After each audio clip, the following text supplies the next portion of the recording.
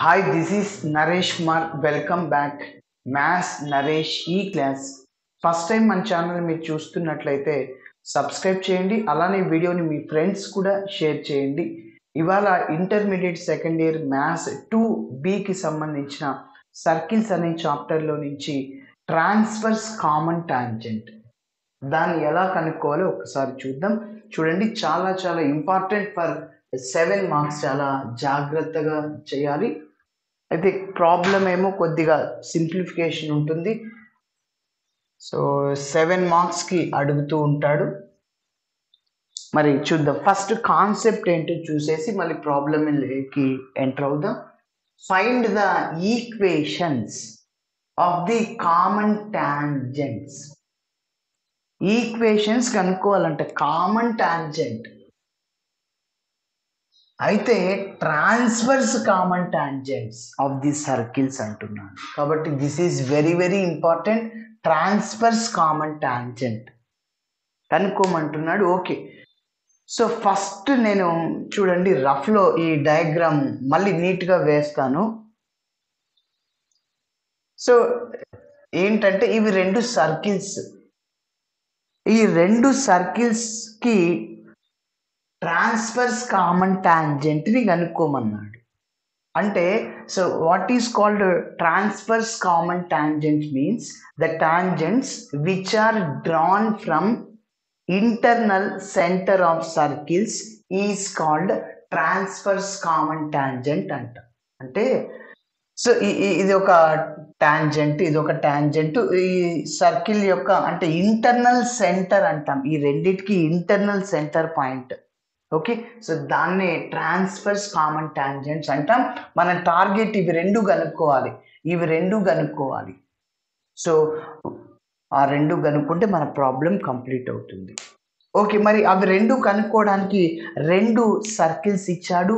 Yes, రెండు సర్కిల్స్కి మనం centre C1, radius R1, centre C2, radius R2ని కనుక్కుంటాం. అట్లా కనుక్కున్నా మనం కండిషన్ని చెక్ చేసుకొని చేస్తాం. ఓకే, సో చూడండి, ఫస్ట్ నేను సర్కిల్స్ యొక్క రెండు సెంటర్స్, రెండు రేడియస్ని కనుక్కుంటున్నా. ఒక్కొక్క దానికి గివెన్ సర్కిల్ ఈజ్ ఒక దాన్ని ఎస్ అని పేరు పెట్టుకుంటున్నా. Yes equivalent to are కాంగ్రుయెంట్ to అంటుంటాం. x² + y² - 4x - 10y + 28 = 0. Okay, so ఇప్పుడు ఈ యొక్క సర్కిల్ని స్టాండర్డ్ ఫామ్తో కంపేర్ చేద్దాం. Comparing the above equation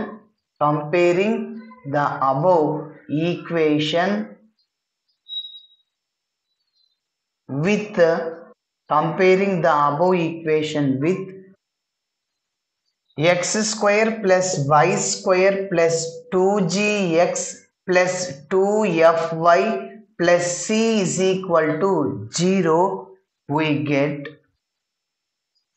standard ఫామ్తో compare చేస్తే అప్పుడు మన ప్రాబ్లంలో ఎక్స్ కోఎఫిషియంట్ మనం స్టాండర్డ్ ఫామ్ ఉంది కదా, కంపేర్ చేస్తున్నాం. ఈ యొక్క ఎక్స్ కోఎఫిషియంట్తో కంపేర్ చేయాలి. ఇక్కడ ఎక్స్ కోఎఫిషియంట్ ఏంటి? 2g, ఇక్కడ -4. నెక్స్ట్ అప్పుడు g = 2 ones 2 times. Okay, so next అట్లనే 2f = y కోఎఫిషియంట్ ఏంటి? -10y, ఇక్కడ 2f. So f = -5. Next c ఎంత? కాన్స్టెంట్ అనమాట, మిగిలింది 28. ఓకే, సో ఇప్పుడు ఈ యొక్క సర్కిల్కి సెంటర్ కనుక్కుందాం. సెంటర్ C1 అని పేరు పెడుతుంటున్నా. సో -g - f అని చెప్పచ్చు. సో ఫార్ములా ఇదే కదా, సెంటర్ ఆఫ్ ది సర్కిల్కి జీని మైనస్తో మల్టిప్లై చేయి. -(-) +2 అవుతుంది. -(-) +5 అయిపోతుంది. ఓకే, సో 2, 5 అనేది మొదటి సర్కిల్ యొక్క సెంటర్. ఓకే, నెక్స్ట్ రెండవ సర్కిల్ యొక్క సెంటర్ కనుక్కుందాం. అట్లనే ఇక్కడ రేడియస్ కనుక్కోవాలి కదా, రేడియస్ కూడా అవసరం వస్తుంది. చూద్దాం. Radius r1 is equal to square root of formula g square plus f square minus c. G square plus f square minus c. Okay, so substitute చేస్తే g values, f values. g square, g అంటే -2 whole square plus f అంటే -5 whole square minus ఇక్కడ c అంటే 28 అన్నమాట. So that is r1 is equal to square root of -2 whole square అంటే 4 -5 square అంటే 25 minus 28. So r1 is equal to square root of 29 minus 28. r1 is equal to root 1. root 1 అంటే sir 1 అని. Okay, so r1 వచ్చేసింది. ఇప్పుడు ఇలాగే మనం రెండవ circle యొక్క సెంటరు రేడియస్ ని కనుక్కుందాం. Also given circle is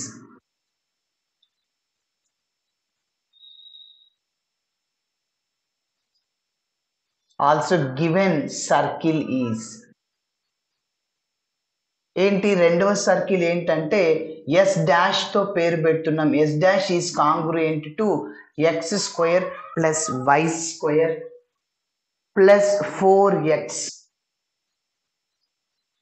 minus 6y plus 4 is equal to 0.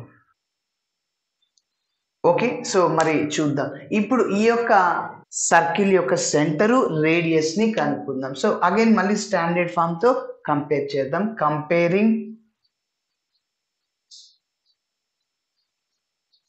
Comparing the above equation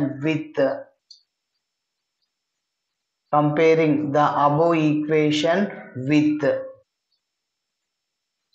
ఏంటి standard form X square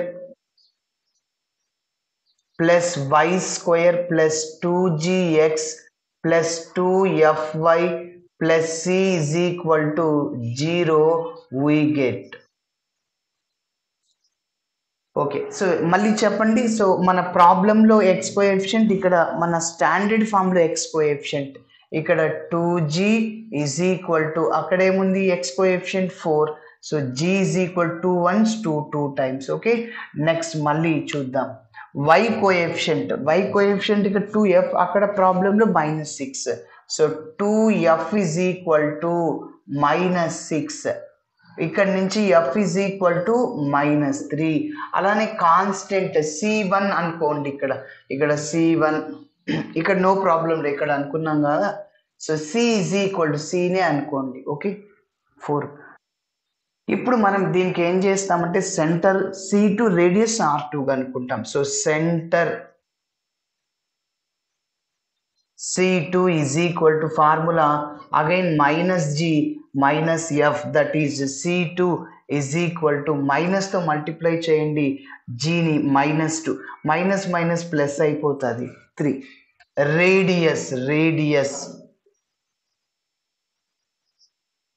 radius R2 is equal to square root of formula g square plus f square minus c. g square plus f square minus c. So that is R2 is equal to square root of g square ante sir 2 square plus f square minus 3 whole square minus c ante 4.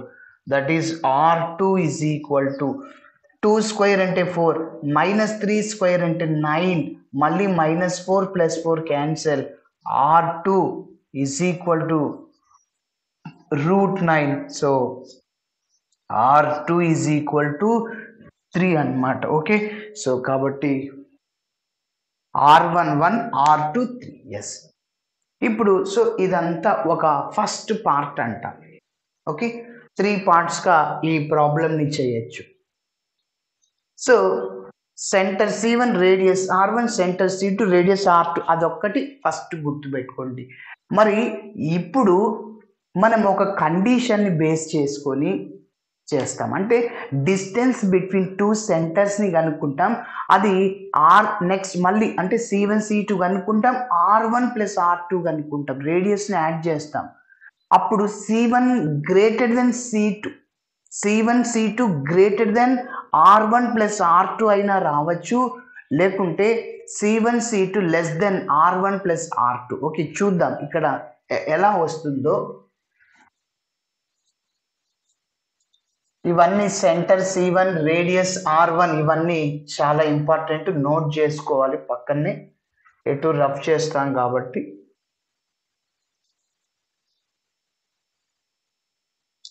ఇక్కడ పక్కన note చేస్తున్నా. C1 2,5, C2 -2 3, R1 1, R2 3. Okay, చాలు ఇంకా అవి.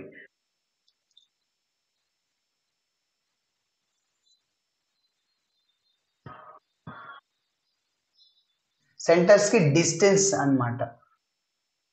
So x2 minus x1 whole square plus y2 minus y1 whole square. రెండు points కి distance ని కనుక్కోవడానికి formula the distance between two centres of circles. Okay, so ఇక్కడ చూడండి, ఇక్కడ మనం ఆల్రెడీ నేను నోట్ చేశాను. C1 లో 2,5, C2లో ఏముంది -2,3. నీట్గా నోట్ చేస్తున్నానండి. 2,5 -2 3. ఇది x1 y1, x2 y2. x2 minus x1 c1 c2 is equal to square root of x2 minus x1 అంటే -2 whole square. Next plus y2 minus y1 అంటే 3 minus 5 whole square. So that is equal to, ఇక్కడ నుంచి ఇంకా మిగిలింది -2 -4 whole square, అలానే -2 whole square is equal to 16 plus 4 అన్నమాట.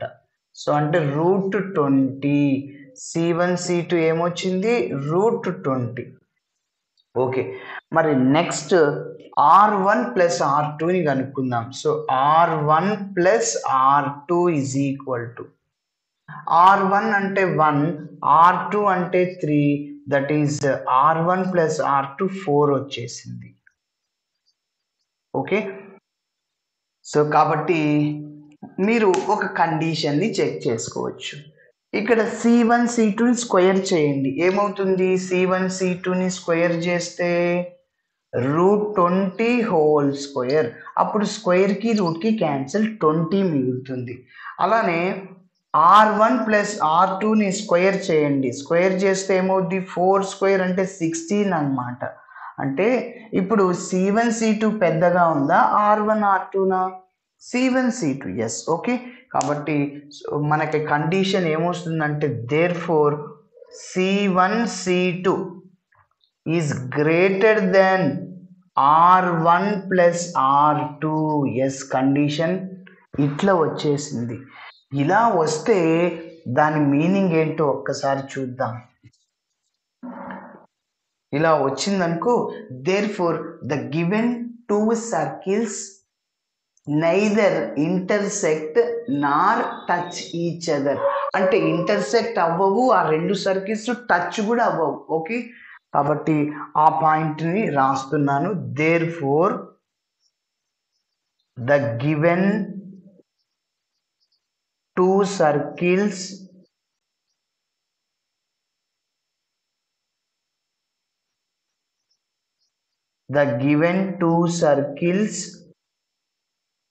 neither intersect nor okay, nor touch each other.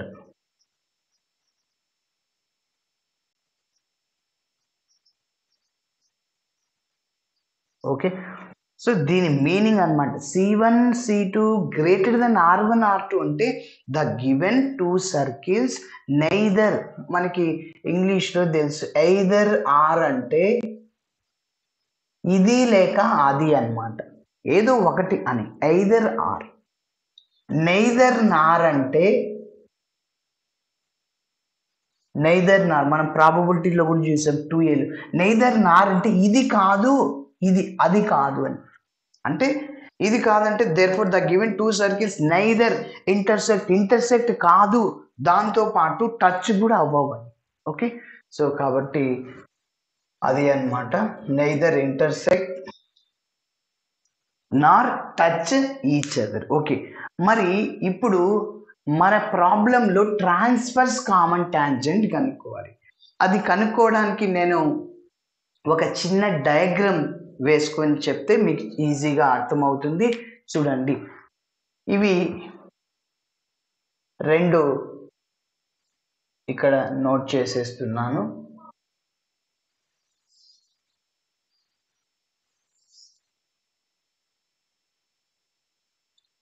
Okay, so ఈ యొక్క circle యొక్క సెంటర్ C1, రెండో సర్కిల్ యొక్క సెంటర్ C2. నెక్స్ట్ చూద్దాం. సో ఇక్కడ నుంచి ఇక్కడ వరకు రేడియస్ అంటుంటాం కదా, ఇక్కడ నుంచి ఇక్కడ వరకు రేడియస్, ఇక్కడ నుంచి ఇక్కడ వరకు రేడియస్, ఎక్కడి నుంచి ఎక్కడి వరకు డ్రా చేసిన. ఓకే, సో దీన్నే ఏమంటామంటే ఇంటర్నల్ సెంటర్ ఆఫ్ సిమిలిట్యూడ్ అంటాం. ఓకే, సో ఈ పాయింట్ ఉంది కదా సెంటర్, ఇది ఇంటర్నల్ సెంటర్ ఆఫ్ సిమిలిట్యూడ్, రెండిటికి ఇంటర్నల్ సెంటర్ అని. దాన్ని ట్రాన్స్ఫర్స్ కామన్ టాంజెంట్ అని చెప్పచ్చు. ఓకే, ఏం చెప్పాను, the tangents which are drawn from internal centre of the circles is called transfers common tangent. అంటే ఇట్లా ఉంటుంది అన్నమాట, టాంజెంట్స్ రెండు ఇట్లా.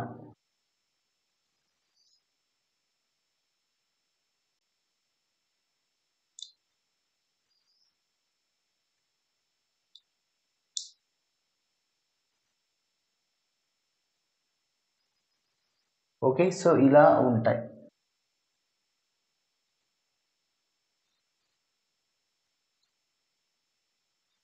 సో వీటిని ఏమంటామంటే ట్రాన్స్ఫర్స్ కామన్ టాంజెంట్స్ అంటాం. ఓకే, ఇక్కడ నేను ఒక పాయింట్ దీన్ని P అని పేరు పెట్టుకుంటున్నా. సో ఇప్పుడు చూడండి, ఇక్కడ నుంచి ఒక లైన్ ఇక్కడ వరకు డ్రా చేస్తున్నాను. సో దాన్నే perpendicular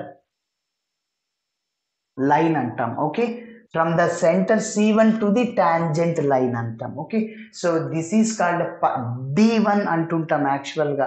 so the distance are length of the perpendicular from C1 to the line అంటుంటాం. ఓకే, సో గుర్తుపెట్టుకోవాలి. సో మరి ఇక్కడ కూడా ఇక్కడ నుంచి పర్పెండిక్యులర్ లైన్ అంటుంటాం. సో కాబట్టి పర్పెండిక్యులర్ అంటే ఇట్లా డ్రా చేస్తుంటాం కదా. ఓకే, అంటే 90 degrees అని. ఓకే, సో వీటినే మనం R1 ఇక్కడ నుంచి ఇక్కడ వరకు R1 R2 అంటుంటాం. అంటే రేడియస్ కదా ఇక్కడ నుంచి ఇక్కడ వరకు. ఓకే, సరే, ఇప్పుడు ఇక మన టార్గెట్ ఏమంటే చూడండి, ట్రాన్స్ఫర్స్ కామన్ టాంజెంట్స్ కనుక్కోవాలి. ఎట్లా కనుక్కోవాలి చూద్దాం ఒకసారి రఫ్లో ఎక్స్ప్లెయిన్ చేసి. యాక్చువల్గా ఒక లైన్ కావాలి, ఈ లైన్ అన్నమాట. అంటే స్ట్రైట్ లైన్ ఈక్వేషనే కదా అది. స్ట్రైట్ లైన్ ఈక్వేషన్కి ఫార్ములా స్లోప్ తెలిసినప్పుడు, పాయింట్ తెలిసినప్పుడు ఏంటి, y minus y1 is equal to m into x minus x1. The equation of the straight line with slope and passing through the point x1 y1 అన్నప్పుడు ఇది formula. Okay, సరే, ఇప్పుడు మన ప్రాబ్లంలో m కనుక్కోవడానికి ఎటువంటి ఛాన్స్ లేదు, పాయింట్ కనుక్కోవచ్చు. x1 y1 అంటే ఇప్పుడు పాయింట్ కనుక్కుంటున్నా, దీన్ని ఇంటర్నల్ సెంటర్ ఆఫ్ సిమిలిట్యూడ్ అంటాం, దీన్ని ICS అంటుంటాం షార్ట్ కట్ లో, ఇంటర్నల్ సెంటర్ ఆఫ్ సిమిలిట్యూడ్. దీన్ని ట్రాన్స్ఫర్స్ కామన్ టాంజెంట్ అంటాం. ట్రాన్స్ఫర్స్ కామన్ టాంజెంట్, ఇది కూడా transfers common tangent. Okay, ICS అంటే అదే sir, internal centre of similitude. Point వచ్చేస్తుంది అంటే x1 y1 వచ్చేస్తుంది. ఇంకేం కావాలి, m కావాలంటే స్లోప్, m అంటే స్లోపే కదా, ఈ స్లోప్ని ఎట్లా కనుక్కోవాలి అనేది చూద్దాం. చూడండి, సో ఫస్ట్ నేను పాయింట్ని కనుక్కుంటేస్తున్నాను, ICS అనే పాయింట్. ఓకే, ఒక లైన్ రాస్తున్నాను, ప్రొసీజర్. అక్కడ ఆ పాయింట్ ఏంటి, పి అనే పాయింట్ తీసుకున్నా కదా, ఆ రెండు సర్కిల్కి ఇంటర్నల్ సెంటర్ ఆఫ్ సిమిలిట్యూడ్ అనేది. ఓకే, అదే రాస్తున్నాను. Let P be the internal centre of similitude.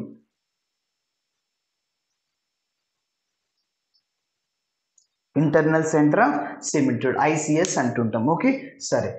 మరి ఆ పాయింట్ అనేది సో ఇంటర్నల్ గానా ఎక్స్టర్నల్ గానా అంటే డివైడ్ చేసేది మనం ఆల్రెడీ చెప్పుకున్నాం. ఒక లైన్, ఒక పాయింట్, రెండు పాయింట్స్ ఇచ్చాడు. ఈ యొక్క పాయింట్ ఇంటర్నల్ గా మనకి కట్ చేస్తుంది అంటాం. ఇంటర్నల్లీ అంటే ప్లస్ అని గుర్తుపెట్టుకోవాలి.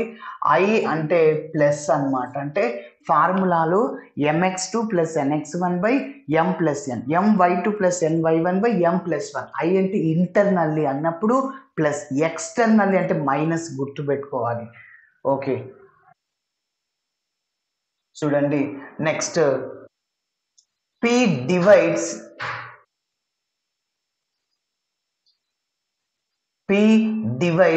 C1 C2 డివైడ్ చేస్తుంది in the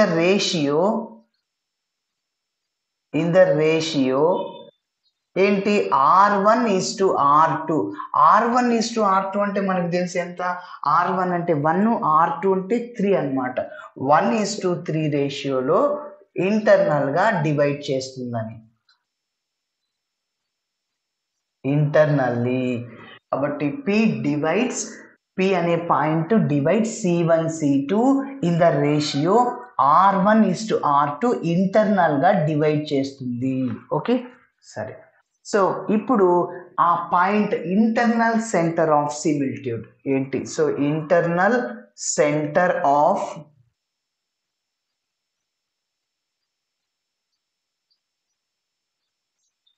of similitude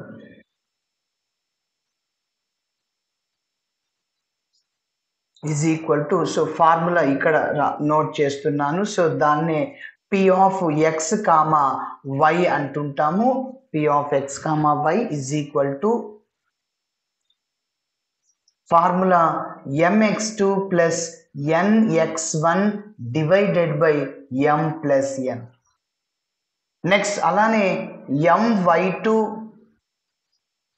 plus ny1 divided by m plus n.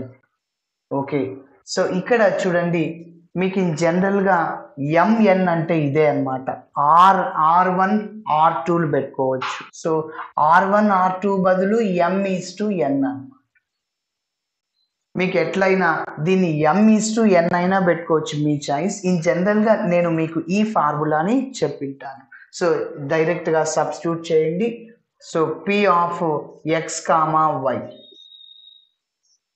mx2, మీరు R1 m ప్లేస్లో R1 అయినా పెట్టుకోండి. ఓకే, సరే. R1x2 ప్లస్ n అంటే R2 అని పెట్టుకోండి. m అంటే మళ్ళీ R1, కన్ఫ్యూజ్ లేకుండా ఇక్కడ R1 రాశాను కాబట్టి సో మళ్ళీ ఇది R2, R1 ప్లస్ R2 అని పెట్టుకోండి.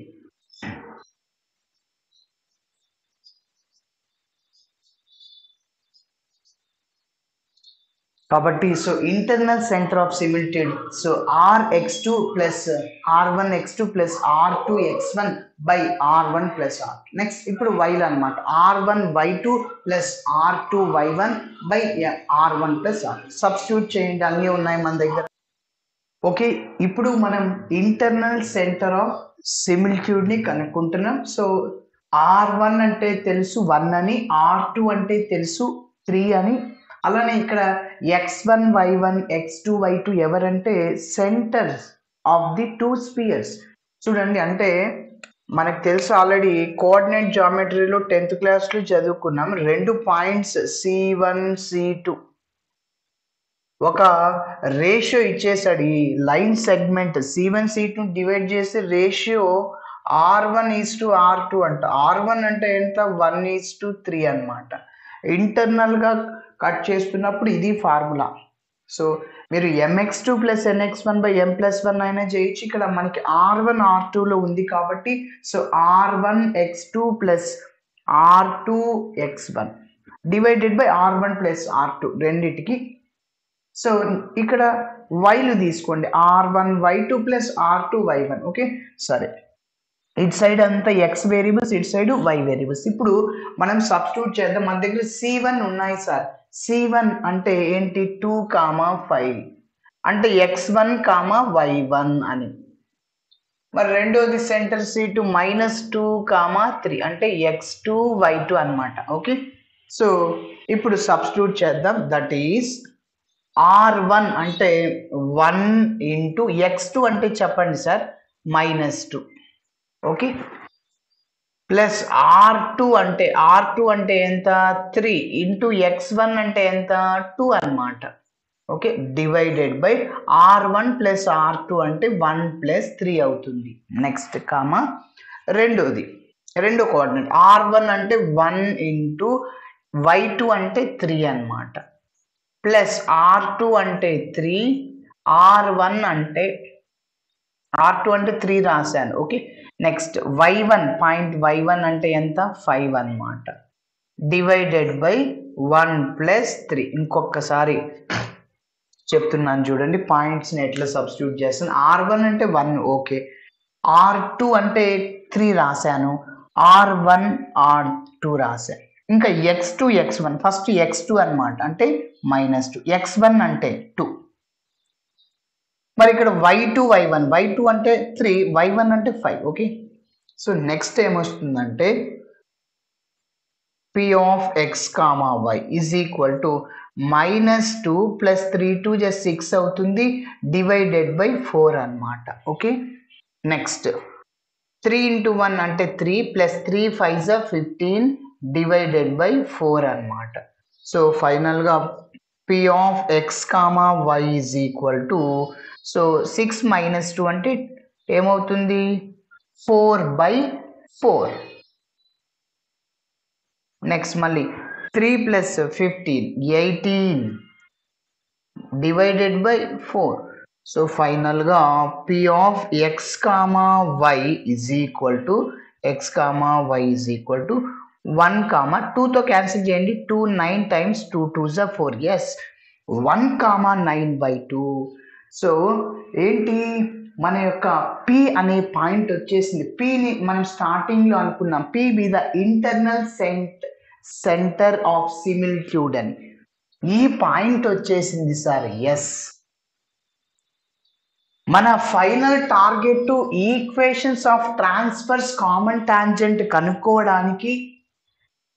అంటే ఇది ఒక టాంజెంట్, ఇది ఇంకొక టాంజెంట్, ఆ రెండు కనుక్కోవడానికి, అంటే లైన్ ఈక్వేషన్ కనుక్కోవాలంటే m స్లోప్ కావాలి, అలానే పాయింట్ కావాలి. ఎస్, పాయింట్ ఉందన్నమాట.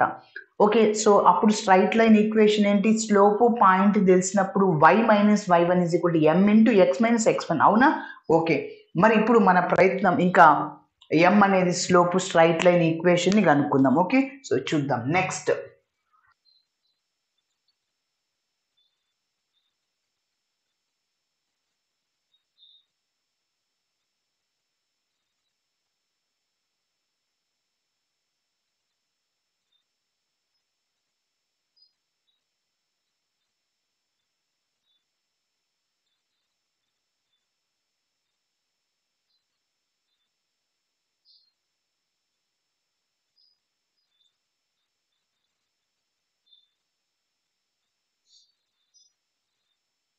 ఓకే, సో మరి నెక్స్ట్ చూద్దాం. చూడండి, ఇంకా let m be the slope of transfers common tangent. Okay, so ఒక్కొక్కటి డిఫైన్ చేస్తున్నా.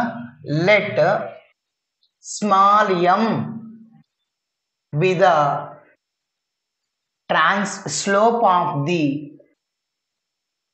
slope of the transverse common tangent. Transverse common tangent. Okay, సరే, నెక్స్ట్ ఏంటి, ఇప్పుడు మనకి స్లోప్ తెలుసు, పాయింట్ తెలుసు, స్ట్రైట్ లైన్ ఈక్వేషన్. యాక్చువల్గా స్లోప్ ఎం అనేది రాదు, కనుక్కుంటాం, ఎం వాల్యూని కనుక్కుంటాం. ఓకే, సో అదేంటి, ద ఈక్వేషన్ ఆఫ్ ది ఏంటి, ట్రాన్స్ఫర్స్ కామన్ టాంజెంట్ ఇదన్నమాట. Okay, the equation of the transfers common tangent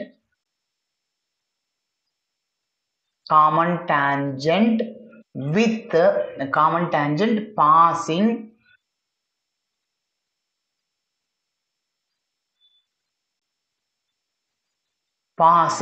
through the point with slope m is passing through the point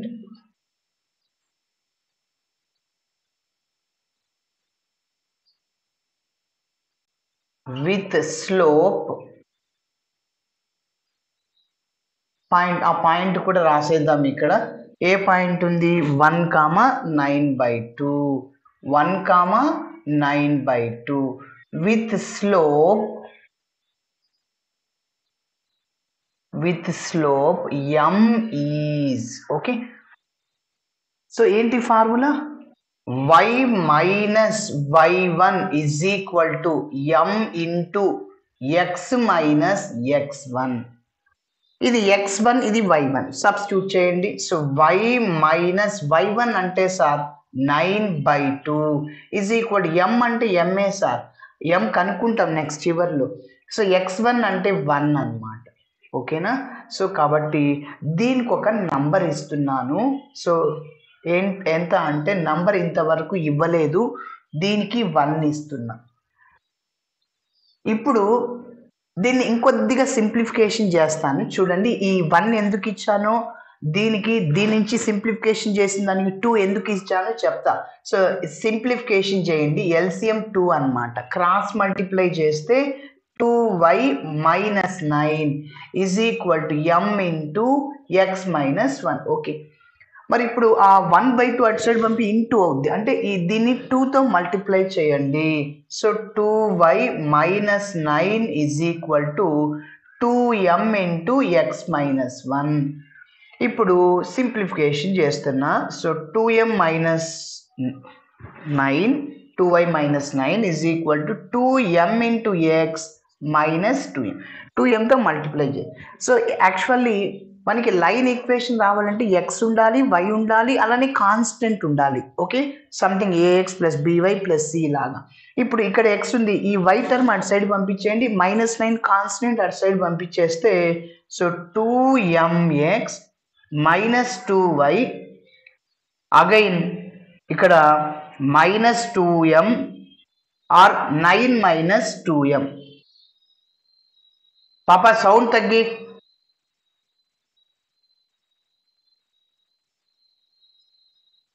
is equal to 0. Okay, కాబట్టి 2mx minus 2y, ఇంకా already ఇది ప్లస్లోనే ఉంది. So first positive రాస్తున్నా, 9 minus 2m. Okay, so next ఇప్పుడు దీనికి ఒక number ఇస్తున్నాను sir. యాక్చువల్గా నంబర్ 1 to 2 ఒకటే సార్, దీన్నే సింప్లిఫికేషన్ చేసా. ఇదెందుకు, ఎక్కడ ఉపయోగించాలి, ఇది ఎక్కడ ఉపయోగించాలి చెప్తా. ఓకే, మరి నెక్స్ట్ నా టార్గెట్ ఏంటంటే ఇక్కడ m కనిపిస్తుంది కదా, ఆ m వాల్యూని కనుక్కోవాలి. ఆ m వాల్యూని ఇందులో సబ్స్టిట్యూట్ చేసేస్తా, ఒక వాల్యూని. అప్పుడు సింప్లిఫికేషన్ చేస్తే ఒక లైన్ వస్తుంది. ఇంకొక m వాల్యూని ఇందులో చేస్తా. యాక్చువల్గా రెండింటిని ఇందులో అయినా చేయొచ్చు, ఇందులో అయినా చేయొచ్చు. సో నేను ఏం చెప్తున్నా అంటే, ఒకదానికి రాదు, m వాల్యూ రానప్పుడు నాట్ డిఫైన్ అని చెప్తా చివర్లో. అంటే సంథింగ్ బై 0 ఇన్ఫినిటీ అవుతుంది. అంటే ఈ m ప్లస్ 1/0 రాసుకుని క్రాస్ మల్టిప్లై చేస్తా. ఇంకొక m వాల్యూ డైరెక్ట్గా వచ్చినప్పుడు మనం ఇందులో చేసి సబ్స్టిట్యూట్ చేసి సింప్లిఫికేషన్ చేస్తాం. ఓకే, సో వినండి. నెక్స్ట్ m కనుక్కోవడానికి మీకు ఒక కాన్సెప్ట్ చెప్పాను ఆల్రెడీ. ఇలాంటి మోడల్ కూడా 2022 రెగ్యులర్ ఎగ్జామ్లో అడిగాడు 7 మార్కులకి. So that the line touches the circle అంటాడు. Then find the point of contact అంటే అక్కడ ఒక పాయింట్ మీకు చెప్పాను, ఇక్కడ సెంటర్ సి, రేడియస్ ఆర్ కదా, ఇక్కడ నుంచి ఇక్కడ వరకు ఏంటి, ఓకే. సో సర్కిల్ యొక్క సెంటర్ రేడియస్ డి, ఇక్కడ నుంచి ఇక్కడ వరకు పర్పెండిక్యులర్ డిస్టెన్స్ అంటాం, అవునా. The length of the perpendicular from C to the line అంటుంటాం. సో ఒక లైన్ అనేది సర్కిల్ ని టచ్ చేసినప్పుడు ఏమవుతుందంటే are is equal to D అనే కాన్సెప్ట్ మనకు తెలుసు సార్, అవునా. ఓకే, ఇప్పుడు కూడా మీరు అబ్జర్వ్ చేస్తే ఇది టాంజెంట్ లైన్ సర్కిల్ ని టచ్ చేస్తుంది. ఎస్, ఇక్కడ కూడా ఒక సర్కిల్ ని ఇది టచ్ చేస్తుంది సార్, ఒక సర్కిల్ ని మన సర్కిల్ ని టచ్ చేస్తుంది అంటే ఇక్కడ కూడా అదే కాన్సెప్ట్. ఇది సి సెంటరు, ఇది రేడియస్ R1 అంటే దాన్ని ఏం చెప్పచ్చు, R1 when the circle touches the tangent line, అప్పుడు కూడా R1 is equal to D అవుతుంది sir.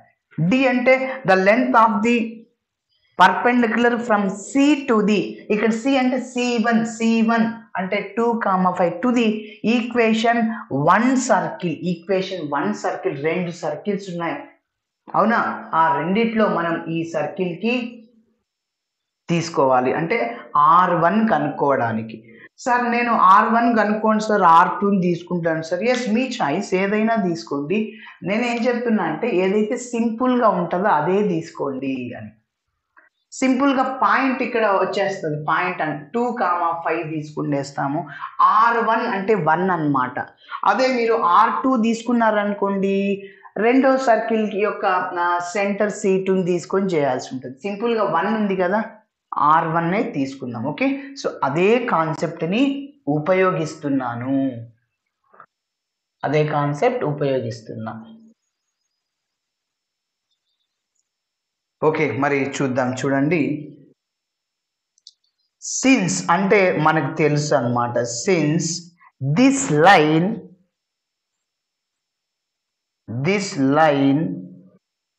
Touches the, this line అంటే transfers common tangent line touches the circle, touches the circle. ఒకదాన్ని ఎస్ అని పేరు పెట్టుకున్నాం కదా, ఎస్ అని పేరు పెట్టుకోండి. ఈ ఫస్ట్ మొదటి దాన్ని ఎస్, రెండవ దాన్ని ఎస్ డాష్ అనుకోండి. ఓకే, స్టార్టింగ్ లో మనం గివెన్ సర్కిల్స్ ఎస్ అని, ఎస్ డాష్ అని రాసుకోండి. ఒకదాన్ని S1 is yes congruent to, yes dash is congruent. Okay, సరే. To the circle yes is equal 0, then ఏమవుతుంది, ఇలా అవుతే R1 is equal to D అవుతుంది. Yes are no? ఎస్. యాక్చువల్గా R ఈజ్ ఈక్వల్ డి, ఇక్కడ రెండు ఉన్నాయి కాబట్టి circle, so R1 is equal D. ఇప్పుడు ఒక చిన్న పాయింట్ని రాస్తున్నా, సో ఏంటో ఒకసారి చూద్దాం. ఇక్కడ R1 ఈజ్ ఈక్వల్ టు ఏంటి, the length of the perpendicular from C to the line, the length of the, దీనే distance అంటాం కదా, the length of the perpendicular, the length of the perpendicular from C1 of అంటే ఏంటి 2,5 to equation 1. Equation ఇది number ఎంత 2 కదా, equation 2 అన్నమాట, line కి అన్నమాట. ఇంకొకసారి చెప్తుంది, R1 the length of the perpendicular from, the length of the perpendicular from, yes perpendicular గా ఉంది అంటే 90 degrees, C1 నుంచి ఎక్కడి వరకు, ఈక్వేషన్ 1 అంటే ఇదే ట్రాన్స్ఫర్స్ కామన్ టాంజెంట్, ఇదే అన్నమాట, ఇదే లైన్ అన్నమాట.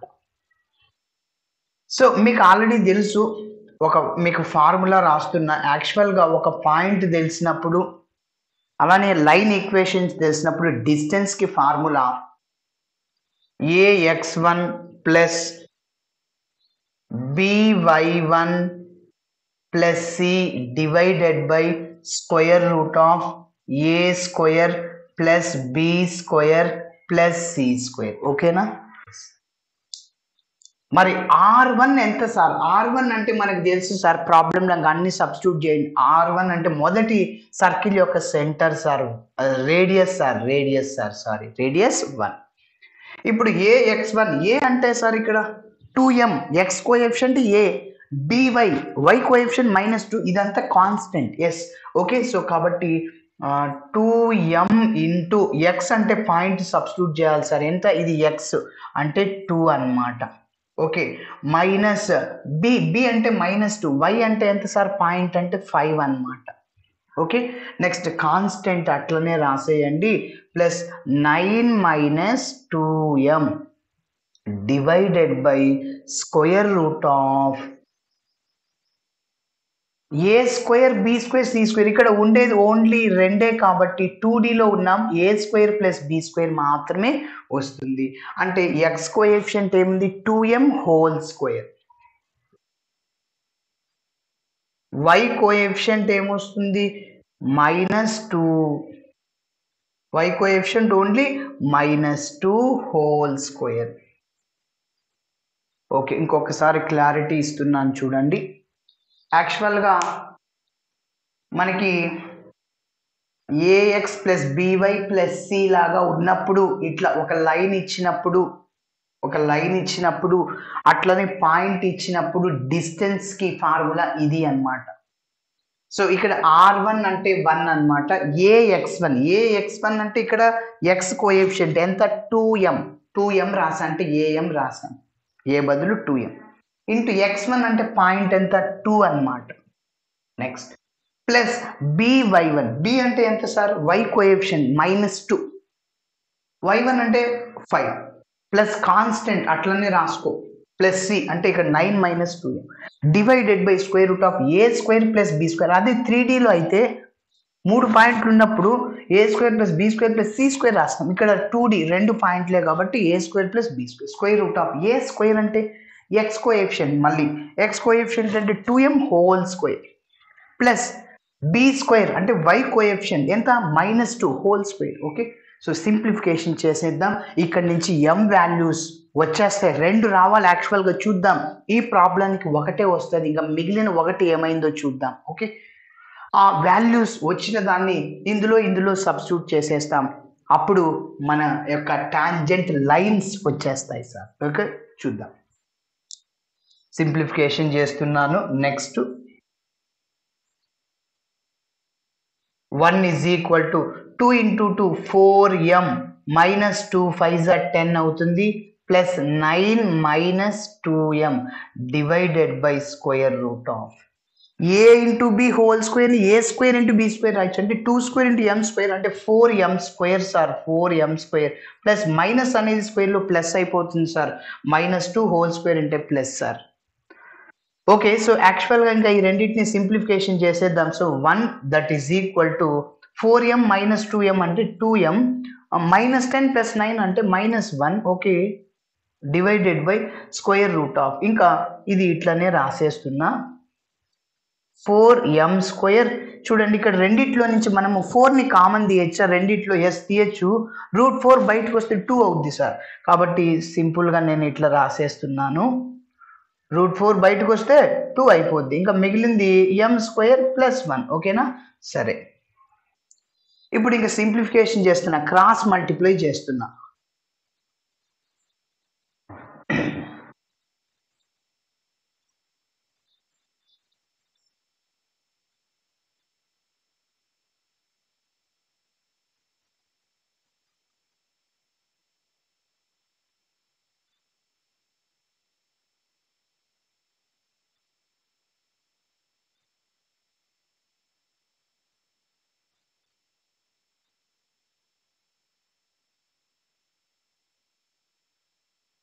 ఓకే, చూద్దాం. సో సింప్లిఫికేషన్ చేస్తే ఇక్కడ నుంచి continuation. So 1 into cross multiply చేస్తే ఇంకా ఏమొస్తుంది చూడండి, ఇంకా 1 ఇంటూ కాబట్టి 2 ఇంటూ స్క్వేర్ రూట్ ఆఫ్, ఇక్కడ మైనస్ అనేది మాడ్యులస్లో ఉంటే ప్లస్ అయిపోతుంది కదా. ఓకే, ఇప్పుడు డైరెక్ట్గా క్రాస్ మల్టిప్లై చేస్తున్నాను.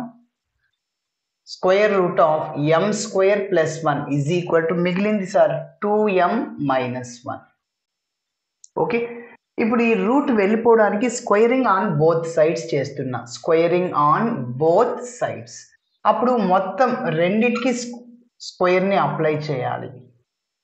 m square 2 into m square plus 1 whole square is equal to 2m minus 1 whole square. ఇప్పుడు ఈ పాయింట్ నేను పక్కన నోట్ చేస్తున్నా. నంబర్ 1 ఇది 2mx minus 2y plus 9 minus 2m. Number 2 ఇది.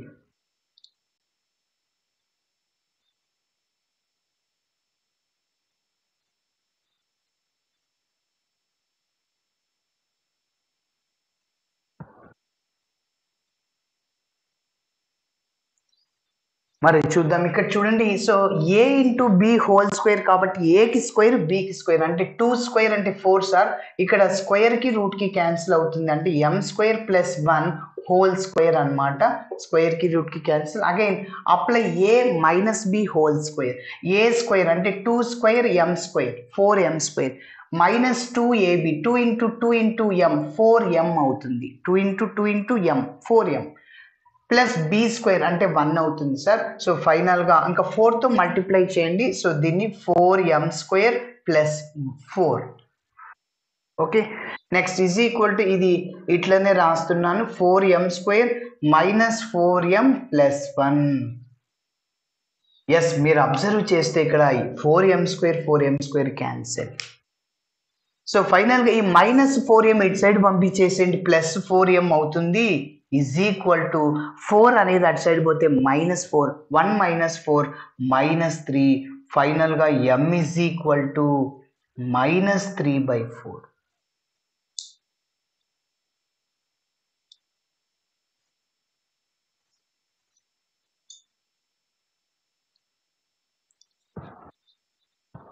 ఎస్, m వాల్యూ వచ్చేసింది సార్. యాక్చువల్గా మన టార్గెట్ ఏమంటే m స్క్వేర్ వాల్యూ రావాలి. m స్క్వేర్ వాల్యూ రావాలి. m స్క్వేర్ ఎలిమినేట్ అయిపోయింది ఇక్కడ, అంటే ఒక వాల్యూనే వచ్చింది. అంటే ఇంకొక వాల్యూ నాట్ డిఫైన్ అయిపోయింది. నాట్ డిఫైన్డ్ అంటే something by 0 infinity.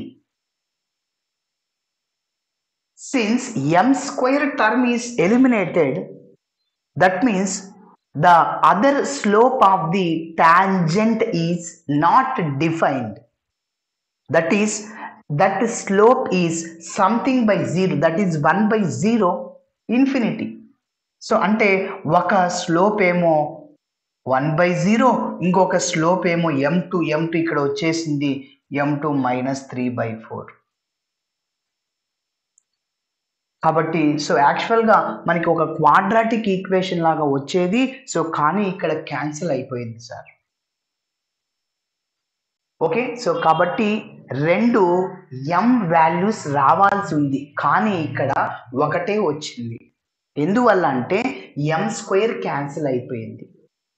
m square cancel అయిపోయిందంటే ఒక లైన్కి ఒక ట్రాన్స్వర్స్ కామన్ టాంజెంట్ యొక్క స్లోప్, ఆ యొక్క లైన్ యొక్క స్లోప్ అనేది మైనస్ 3/4 అయింది. ఇంకొకటి ఈ ట్రాన్స్వర్స్ కామన్ టాంజెంట్ యొక్క స్లోపు నాట్ డిఫైన్ అంటే సంథింగ్ బై 0 ఇన్ఫినిటీ అయిపోతుంది. యాక్చువల్గా డిఫైన్ చేయలేని వాటిని ఇన్ఫినిటీ అంటాం, దాని యొక్క స్లోప్ 1/0 అనుకుంటాం. సో ఇప్పుడు ఈ యొక్క m1 m2 రెండు ఉన్నాయి కదా, ఇది నంబర్ 2లో సబ్స్టిట్యూట్ చేసే m is equal to minus 3/4. రెండు ఒకటేలేండి, m అనుకోవచ్చు. ఇది నంబర్ 2లో చేసి సింపుల్గా వచ్చేస్తుంది. అయితే నేను చెప్పాను స్టార్టింగ్లో, సార్ రెండు ఒకటే కదా సార్, ఎందుకు డిఫరెంట్ నంబర్స్ ఇచ్చారని. ఇది డైరెక్ట్గా ఇందులో చేద్దాం. సో ఇంకొక m వాల్యూ 1/0 ఉంది కదా, సో 1/0ని ఇందులో సబ్స్టిట్యూట్ చేసి క్రాస్ మల్టిప్లై చేసేద్దాం. m ఇక్కడ మీరు 1/0 చేశారనుకోండి ఇన్ఫినిటీ వస్తుంది. కాబట్టి ఇక్కడ మీరు సబ్స్టిట్యూట్ చేయండి, అంటే దాని meaning 2 into something 1/0 0 minus 2y plus 9 minus 2 into 1 by 0 అట్లా. అదే ఇక్కడ చేశారనుకోండి 1 minus 9 by 2 m అంటే 1 by 0 సార్, క్రాస్ మల్టిప్లై చేసుకో 0 ఇంటూ ఎనీథింగ్ మొత్తం 0 అయిపోద్ది. అండ్ ఎల్సిఎం 2 చేస్తే 2y minus 9 is equal to 1 by 0 into x minus 1, 0 into anything 0. ఇక్కడ 2తో మల్టిప్లై చేయి 2x minus 2 is equal to 0, 2 to cancel, x minus 1 is equal to 0. yes, tangent వచ్చేసింది. Okay, కాబట్టి that is the reason, అందుకోసం అన్నమాట.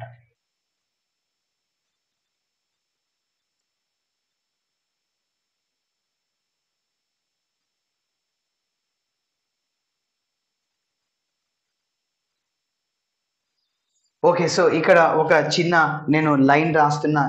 Since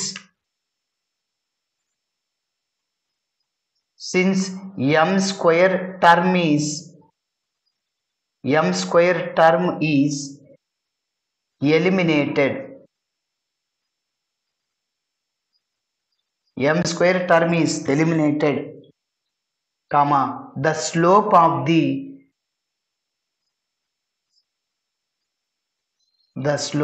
the other tangent line is not defined. Other tangent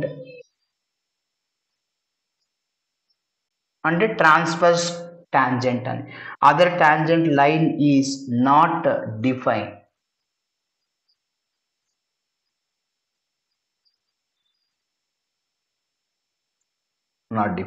so అంటే దాని meaning infinity అని.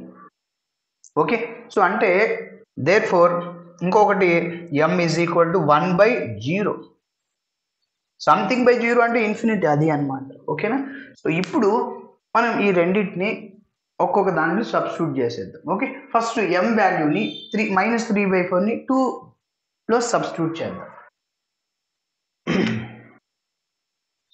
Case 1,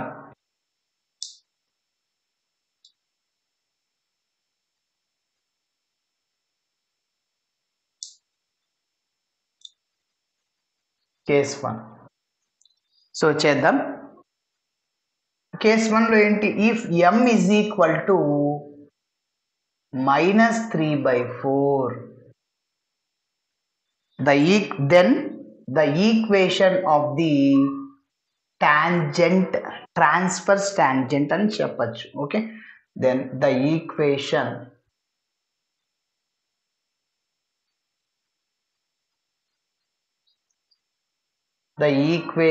of the tangent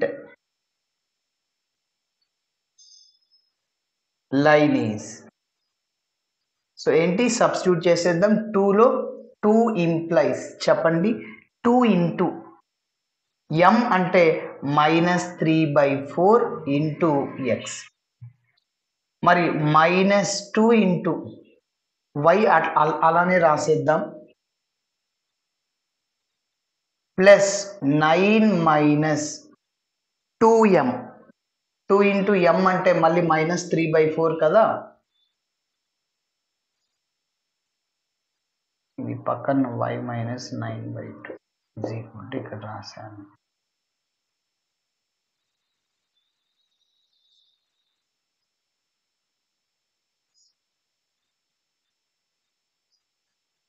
ఇంకొకసారి చెప్తున్నా చూడండి. The equation of the tangent line is, ఇందులో m ప్లేస్లో -3/4 చేశాను. Okay, so 2 into -3/4x -2y plus 9 - 2 into m ప్లేస్లో -3/4. ఓకే, క్యాన్సిల్ చేయండి, 2 1s 2 టైమ్స్, ఇంకా ఇక్కడ కూడా 2 1s 2 times, so -3/2x. Okay, next ఇంకా -2y ప్లస్, ఓకే నెక్స్ట్ చూడండి, ఇంకా మిగిలింది 9 మైనస్ ప్లస్ అవుతుంది, 3/2 ఈజ్ ఈక్వల్ టు 0. ఇంకా దానికి ఎల్సిఎం చేద్దాం. యాక్చువల్గా ఎల్సిఎం 2, 9 2s 18 ప్లస్ 3 21/2. ఓకే, దీని వాల్యూ 21/2 వస్తుంది, రాద్దాం. So -3/2x -2y plus 21/2 is equal to 0. Yes, 2తో మల్టిప్లై చేయండి, అట్లనే మైనస్తో మల్టిప్లై చేయండి. సో ఏమైపోతుంది, సో మైనస్ ప్లస్ అయిపోతుందా అంటే 3x, మైనస్ ప్లస్ అయిపోతుంది, 2 క్యాన్సిల్ అయిపోయింది, y ఇక్కడ ప్లస్ మైనస్ అయిపోయింది, సో 2 క్యాన్సిల్ అయిపోయింది, 2తో మల్టిప్లై చేస్తే ఇక్కడ 4y అవుతుంది, అవునా. చూడండి ఇంకొకసారి చెప్తున్నా, మైనస్ తోను 2తో మల్టిప్లై చేస్తున్నాను, అప్పుడు మైనస్ మైనస్ ప్లస్ అయిపోతుంది, 2తో మల్టిప్లై చేస్తే ప్రతి ఒక్క టర్మ్ని 2 క్యాన్సిల్ అంటే 3x, 2తో మల్టిప్లై చేస్తే మైనస్తో కూడా చేశాను కాబట్టి 4y, మళ్ళీ ఇక్కడ మైనస్ అయిపోతుంది, 2తో మల్టిప్లై చేస్తే 2 cancel is equal to 0. Sir నాకు ఇట్లా రిస్క్ ఉంది సార్, ఎల్సిఎం చేసుకో, టేక్ ఎల్సిఎం 2, సో ఏంటి మైనస్ 3x, ఎల్సిఎం లేదు 4y ప్లస్ 21 ఈజ్ ఈక్వల్ 0, అది అటు సైడ్ పోతే 0, మైనస్తో మల్టిప్లై చేయి 3x ప్లస్ 4y మైనస్ 21, ఎట్లయినా చేయండి. ఓకే, సో కాబట్టి ఒక లైన్ వచ్చేసింది. మరి నెక్స్ట్ కేస్ 2 అన్నమాట, కేస్ 2 చేద్దాం.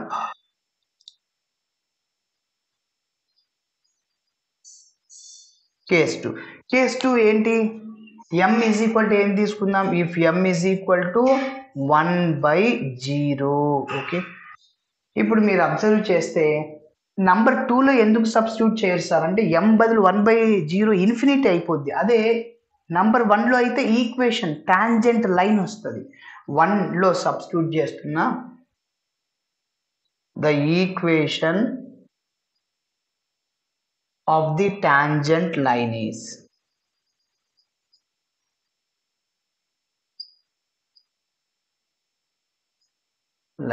ఏంటి, సో సబ్స్టిట్యూట్ చేస్తే 1లో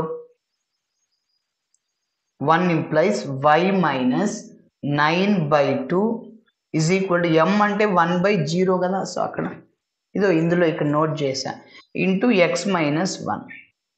ఎస్, దీనికి ఇంకొద్దిగా సింప్లిఫికేషన్ చేస్తే ఎల్సిఎం 2, అప్పుడు 2y minus 9 ఇంటూ ఇది ఇలానే రాస్తున్నా,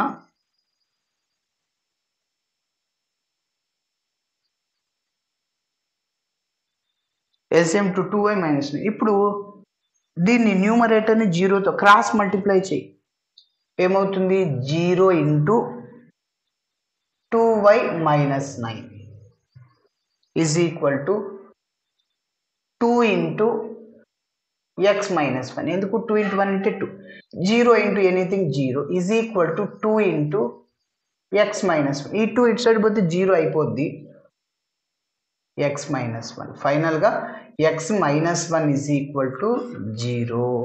ఓకే, రెండు వచ్చేసే tangents, ఒకటిది ఒకటిది, therefore the required equations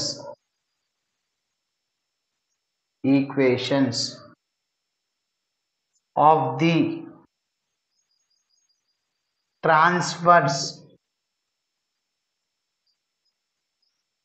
common tangents are, ఒక్కొక్కటి నోట్ చేసేద్దాం. So 3x plus 4y minus 21 is equal 0 and x minus y is equal to 0. Okay, so ఇలా చేయాలి. ఒక్కసారి ఒక 2 నిమిషాలు మనం స్టార్టింగ్ నుంచి ఇప్పటి వరకు ఏం చేసామో ఒక్కసారి చూద్దాం, వినండి. ఫస్ట్ మన ప్రాబ్లం ఏంటంటే ట్రాన్స్వర్స్ కామన్ టాంజెంట్ని కనుక్కోమంటున్నాడు. అసలు ట్రాన్స్వర్స్ కామన్ టాంజెంట్ అంటే ఏంటి, the tangents which are drawn from internal centre of similitude is called transverse common tangent. అంటే 2 సర్కిల్స్ యొక్క కామన్ టాంజెంట్స్, వీటిని కామన్ టాంజెంట్స్ అంటాం ఈ రెండింటిని. అంటే ఆ సర్కిల్ని టచ్ చేస్తుంది, వాటి యొక్క సెంటర్నే ఐసిఎస్ అని చెప్పచ్చు, ఇంటర్నల్ సెంటర్ ఆఫ్ సిమిలిట్యూడ్ అంటాం. సో దీన్నే ఏ అని చెప్పచ్చు, అంటే కాంటాక్ట్ పాయింట్ అంటాం. ఓకే, ఆ ఏ పాయింట్ ద్వారా మనం 2 టాంజెంట్స్ని కనుక్కోవచ్చు. ఈ రెండు టాంజెంట్స్ ని కనుక్కోవాలి. రెండు టాంజెంట్స్ లైన్ కావాలంటే మీకు స్లోప్ కావాలి, పాయింట్ కావాలి. స్లోప్ అంటే m కదా, పాయింట్ అంటే ఏదైనా x1 y1 అట్లా. ఇప్పుడు మన టార్గెట్ పాయింట్ కనుక్కోవాలి. ఆ పాయింట్ ఎలా కనుక్కుంటాం ఒక్కసారి చూద్దాం. ఫస్ట్ అది ఇంటర్నల్ ఎక్స్టర్నల్ సిమిలిట్యూడా అనేది C1 C2 C1 C2 greater than R1 plus R2. First ఈ పాయింట్ని చెక్ చేస్తాం. మొదటి సర్కిల్ యొక్క సెంటర్ C1, మొదటి సర్కిల్ యొక్క రేడియస్ R1. ఓకే, నెక్స్ట్ రెండవ సర్కిల్ యొక్క సెంటర్ C2, రేడియస్ R2. ఇప్పుడు C1 C2 అంటే డిస్టెన్స్ బిట్వీన్ టూ సెంటర్స్ని కనుక్కుంటా, ఒక వాల్యూ వస్తుంది. అట్లా వచ్చాక R1 R2 కూడా వస్తుంది. ఆ రెండింటిని యాడ్ చేస్తాం. అప్పుడు C1 C2 ఈ ప్రాబ్లంకి √20 వచ్చింది. R1 R2 4 వచ్చింది అనమాట. అంటే R1 అంటే 1, R2 అంటే 3. ఓకే, సో ఇప్పుడు దీన్ని స్క్వేరింగ్ ఆన్ బోత్ సైడ్ చేస్తే 20 స్క్వేర్ అంటే స్క్వేర్కి route cancel. 20 is greater than 4 square అంటే 16. ఎస్, ఇట్లా కండిషన్ అయింది కాబట్టి there four the given two circles does not intersect and touch each other. Touch అవ్వవు, ఇంటర్సెక్ట్ అవ్వవు. ఓకే, దూరంగా ఉంటాయి. అయితే ఆ కండిషన్ తర్వాత మనం ఇంకా ఈ టాంజెంట్ లైన్ కనుక్కోవడానికి ఫస్ట్ పాయింట్ కనుక్కోవాలి. దాన్ని ఇంటర్నల్ సెంటర్ ఆఫ్ సిమిలిట్యూడ్. ఈ సర్కిల్స్కి రెండు ఇంటర్నల్లోనే ఉన్నాయి, అవుట్ సైడ్లో లేవు కాబట్టి సో ఇంటర్నల్ సెంటర్ ఆఫ్ సిమిలిట్యూడ్ని కనుక్కోవాలి. మరి కనుక్కోవాలంటే రెండు పాయింట్స్ తెలిసినప్పుడు, అలానే రేషియో తెలిసినప్పుడు ఇంటర్నల్లీ అంటే P divide C1 C2, P divide C1 C2 internally in the ratio R1:R2. R1 అంటే 1:3. అట్లా చేసుకొని మనం పాయింట్ని కనుక్కుంటాం, ICS పాయింట్. ఓకే, దాని తర్వాత నేనేం చేశానంటే స్లోప్ కనుక్కోవాలి. స్లోప్ m అనుకుంటున్నాను. అట్లనే పాయింట్ని మనకి 1,9/2 వచ్చింది ఈ ప్రాబ్లంకి. ఎస్, అట్లా స్లోప్ అనేది పాయింట్ అనేది సబ్స్టిట్యూట్ చేస్తే ఆ లైన్లో మనకి ఒక ఇట్లా వచ్చేసింది సార్. ఇట్లా ఎట్లా వస్తుందంటే ఈ m కనుక్కోవడానికి మనకి ఇంకొక చిన్న క్లూ అనమాట. ఇట్లా వచ్చేస్తుంది కదా, లైన్ ఈక్వేషన్ ఇలా వస్తుంది. ఇప్పుడు మన టార్గెట్ m కనుక్కుంటే m వాల్యూస్ 2 వస్తే అప్పుడు వీటిని ట్రాన్స్వర్స్ కామన్ టాంజెంట్స్ అంటాం. మరి m ఎలా వచ్చిందంటే మనకు తెలిసిన కండిషన్ రాసుకున్నాం. When the circle touches the line then R=D అవుతుంది. ఇక్కడ కూడా అంతే సార్. మనకి మొదటి సర్కిల్ యొక్క రేడియస్ R1 ఎంత, 1. R1=D అనే కాన్సెప్ట్ని ఉపయోగించుకున్నా. ఎందుకు, when the circle touches the line అన్నాడు కాబట్టి. ఓకే, సో D అంటే the distance from the centre of the C1 to the line. ఒక పాయింట్ ఒక లైన్ ఇచ్చినప్పుడు డిస్టెన్స్కి formula ax1 + by1 + c/√a² + b². అట్లా చేసి సింప్లిఫికేషన్ చేస్తే m వాల్యూస్ 2 రావాలి. కానీ ఇక్కడ m² టర్మే ఎలిమినేట్ అయిపోయింది. అంటే the slope of the other tangent is not defined. ఒక వాల్యూ వచ్చేసింది -3/4, ఇంకొకటి ఏమో నాట్ డిఫైన్ అంటే దాన్ని 1/0 అనొచ్చు. కాబట్టి ఇట్లా నంబర్ 2లో ఈ m -3/4ని చేసేసినాను. అప్పుడు స్ట్రైట్ లైన్ ఈక్వేషన్, దాన్ని టాంజెంట్, దాన్ని ట్రాన్స్వర్స్ కామన్ టాంజెంట్ అంట. m 1/0ని నంబర్ 1లో చేస్తే అప్పుడు ఇంకొక లైన్ వచ్చేసింది, దాన్నే అదర్ ట్రాన్స్వర్స్ కామన్ టాంజెంట్ అని చెప్పారు. Okay, so thanks for watching my video. నచ్చితే ఖచ్చితంగా మీ ఫ్రెండ్స్ కూడా షేర్ చేయండి. బై.